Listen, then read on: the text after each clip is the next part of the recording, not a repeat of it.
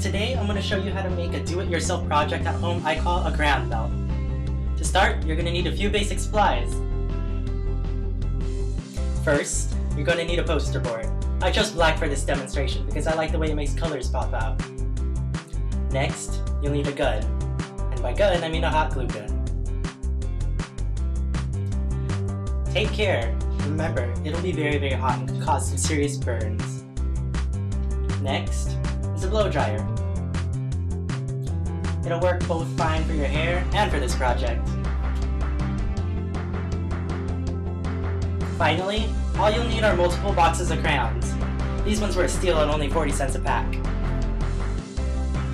Alright, you got everything. Now that you have your supplies, let's get started.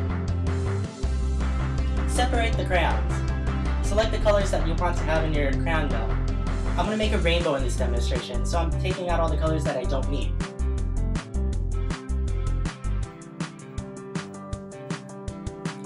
Alright, hot glue time.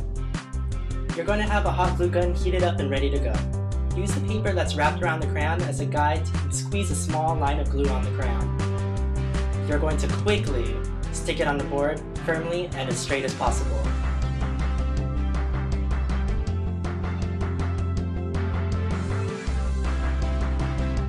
Now continue all the way down. Remember, you can get creative and mix and match different color sets if you like.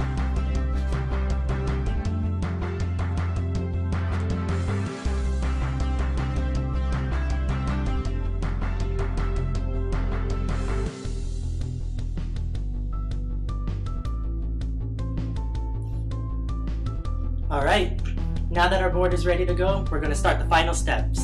My favorite part, melting.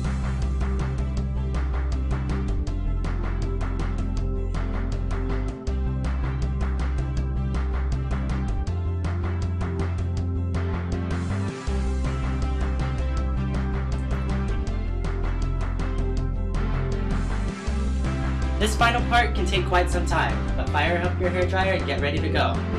Be patient, as it's not going to melt right away.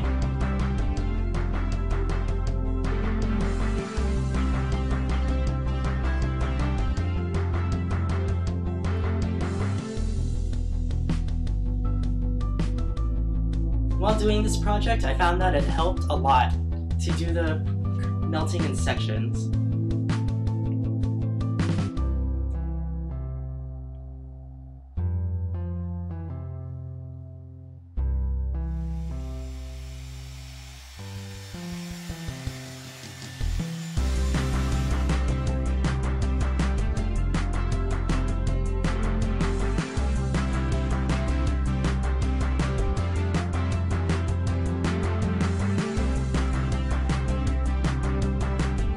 Alright, there you have it. A nice and easy completed work of art that can be made by just about anyone. I hope you enjoyed this do-it-yourself tutorial. And remember, good luck.